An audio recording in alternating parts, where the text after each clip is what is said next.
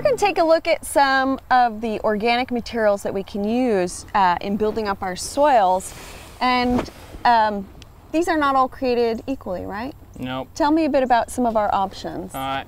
Well, so like here you've got compost, and it's one of the most common, organic amendments that gardeners would use. The challenge with or the good thing about it is it's rich in nutrients. It's got a good carbon to nitrogen ratio. So when you apply that to the soil, you're going to be ready to go to grow your garden. The challenge is that because it's so high in nutrients, years and years of application cause excessive nutrient loading in the soil, like phosphorus. And we hear about phosphorus and problems that it causes with water quality. So I like to see a limit on this once your soil matures into a nice fertile soil. And that's where, when we get into some of these other materials, they have lower lower nutrient value per pound of material, and so you'll be much less likely of building that nutrient content too high. Okay, and one of the lowest is fresh grass clippings. Fresh grass clippings are fairly good. I mean, they've got, because they're nice and fresh and green, and so they're going to have a pretty good nutrient content. The C2N ratio of them is about 20:1. So you'll apply these, and it'll take longer to release the nitrogen than it would from compost, but it will release. And you can build some nutrients from that, but at least you're not bringing them in from off-site. Compost, unless you're composting your own leaf clippings and yard waste, you're bringing that in from off-site, whereas this is just being cycled through your yard. Okay. And then the same thing with straw, it's an off-site deal.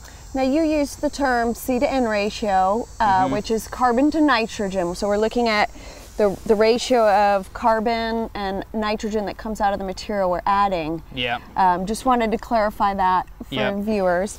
Because see, the microbes, this straw or grass, this hay material, it's got a fairly high C2N ratio, probably about 50 to 60:1, or 50 or 60:1. So that means that it has, say, 60 carbon molecules for every molecule of nitrogen.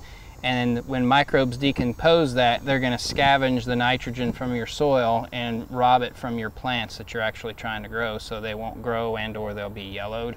So we need to be thoughtful when we use a material like that. So before we talk about the nitrogen, which is going to be very important, there's one more material, actually two. We're sitting on top of wood chips. Yep. Certainly another material we can use. And wood chips, that's a great mulch. It's a fairly stable organic material. Because it's hard for the microbes and soil biology to break down, but it will slowly, if you keep it covered with wood chips, that material is adding to the organic condition of the soil as well. The peat moss, and I like peat moss because it's a fairly stable organic matter, meaning that it won't decompose as quickly. And so that's the challenge. Organic matter decomposes over time, and we want that because that's going to release nutrients and feed the microbial population. But we want it to be maintained to some extent, and this is a material that's as stable, or nearly as stable, as the compost with respect to pounds of organic matter applied that will persist over time, but it doesn't have as high a nutrient content. So you can apply that without adding a whole large amount of nutrients with it. Okay. And so we won't get that phosphorus buildup and potassium buildup. But yet it's a fairly stable organic matter material that will build water holding capacity and improve the drainage of clays and things like that. But you have to be thoughtful too, because it will drive your pH down, particularly in a sand. If you've got a heavy clay soil, not so much, because it's more buffered. But these are the options. They have pros and cons, but can be used. Our garden cats decided to join us for this segment. All right, Cowboy.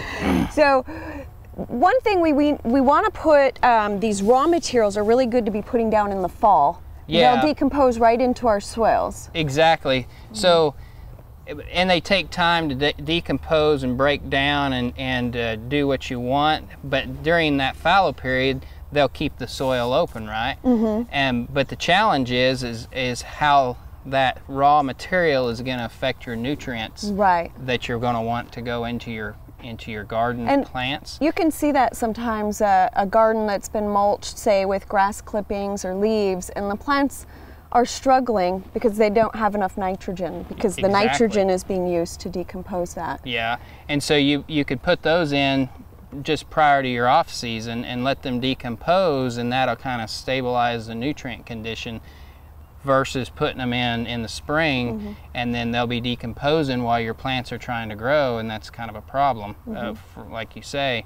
And so you'd want to use something like a compost in the spring, because that's going to have readily available nutrients in it, and then build your organic matter with the raw material in the fall. Okay, and we're going to want to follow that up in the springtime with a soil test to make sure that we have adequate nitrogen. Yep, because that soil test it'll tell you where you're at on your nitrogen concentrations and whether you need to apply supplemental nitrogen. All right, well, thank you so much, Jason. Yep.